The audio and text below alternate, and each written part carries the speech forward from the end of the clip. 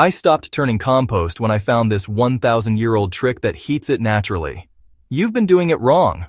All that backbreaking work turning compost with a shovel? You can stop. Right now.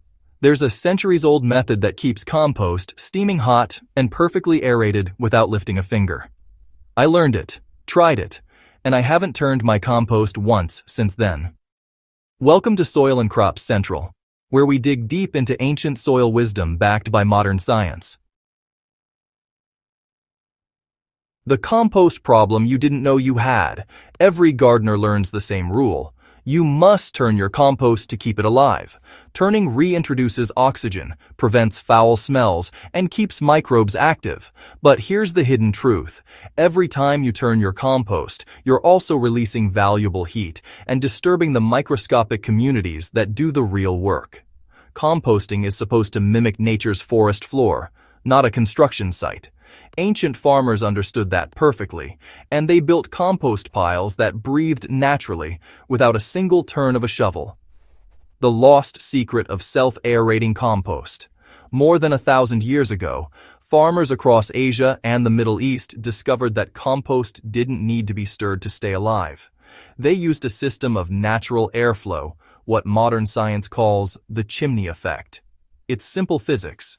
When warm air rises through the center of your compost pile, cooler air is pulled in through the sides, creating a gentle flow of oxygen that feeds the microbes. This natural current keeps your compost aerobic, hot, and thriving, without your intervention. Here's exactly how I built mine, and you can too. You'll need a compost heap or bin that's at least 1 meter on each side, roughly 3 feet wide, long, and tall. That's the ideal size to build enough internal heat between 130 and 150 degrees Fahrenheit or 55 to 65 degrees Celsius. Then you'll need 3 to 5 bamboo poles or PVC pipes, each about 2 to 3 inches wide, or 5 to 7.5 centimeters. Use a drill to make half-inch holes along each pipe, spacing them every 6 inches or about 15 centimeters. These openings are crucial. They let air move in and out along the entire length of the pipe. Once drilled, insert the pipes vertically into your compost pile, spaced roughly 12 to 18 inches or 30 to 45 centimeters apart. Push each pipe all the way to the bottom of the pile so air can travel from the base right up through the top. Now build your compost as usual. Start with a 2-to-1 ratio of browns to greens, 2 parts dry carbon materials like straw, dried leaves, or shredded cardboard, and 1 part nitrogen-rich materials like kitchen scraps or fresh grass clippings. As you layer, make sure each section is lightly moistened. The right consistency is that of a wrung-out sponge. If it's too wet, oxygen can't circulate, too dry, and decomposition slows. To get the balance right, for every 10 liters of dry materials, sprinkle in about 1 liter of clean water. You don't want puddles, just damp fibers that hold together when squeezed. As the compost heats, those air channels you created will draw in oxygen automatically, keeping the whole pile active without turning. A bonus trick. The clay core method. In drier regions or during hot, windy months, moisture loss can be a problem. That's where another ancient trick comes in. The clay core. Instead of using multiple hollow pipes, some farmers buried a porous clay pipe or stone column right down the center of the pile. Clay naturally absorbs water and heat during the day, then slowly releases both overnight, maintaining consistent humidity and temperature.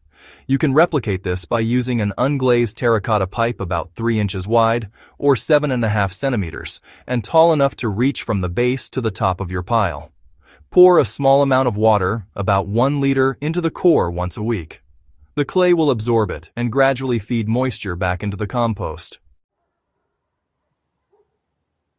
Once your pile is set up, just step back and let nature do its work. After about 3 days, you'll notice steam rising from the top, proof that microbial activity is thriving. Check the internal temperature with a compost thermometer if you have one. It should stay between 130 and 150 degrees Fahrenheit, or 55 to 65 degrees Celsius. That's the sweet spot where thermophilic bacteria break down even tough plant fibers into rich, dark humus. If you don't have a thermometer, you can use the hand test. Carefully push your hand a few inches into the pile. It should feel warm, but not scorching. If it's cold, your pile needs more nitrogen. If it smells sour or rotten, it's too wet. Add dry brown material, insert your pipes again, and let airflow rebalance the system. You'll also want to maintain the right moisture level throughout the process. Every 2 weeks, sprinkle water over the pile until it's evenly damp, using roughly 2 liters for every cubic meter of compost. This small effort keeps microbes hydrated and oxygen circulating freely.